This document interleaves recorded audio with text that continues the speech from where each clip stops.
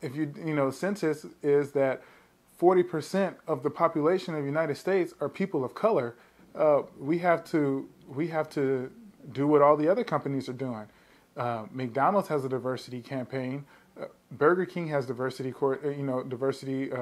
They spend lots of money making commercials with black people in the commercials, with gospel. They use gospel music, hip hop. They hold no punches. They have a website called 365 Black where they're advertising McDonald's to black people 365 days a year, and they're supporting black events to try to get their foot in the door in the black community, and they've succeeded.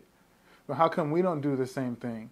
And we're talking about, or not just in the black community, in the Hispanic communities, we don't do that. In the Mexican communities, we don't do that.